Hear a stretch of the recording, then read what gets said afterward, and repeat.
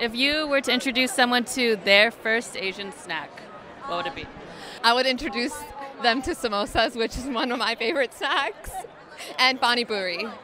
Dried squid, wasabi peas, those Irvin's salted egg chips. Top 3. Yo chrysanthemum tea. That's my childhood drink. There's something so nostalgic about it. Tteokbokki, because it is such a dramatic snack, and once you get into it, you can't really ever get out of it.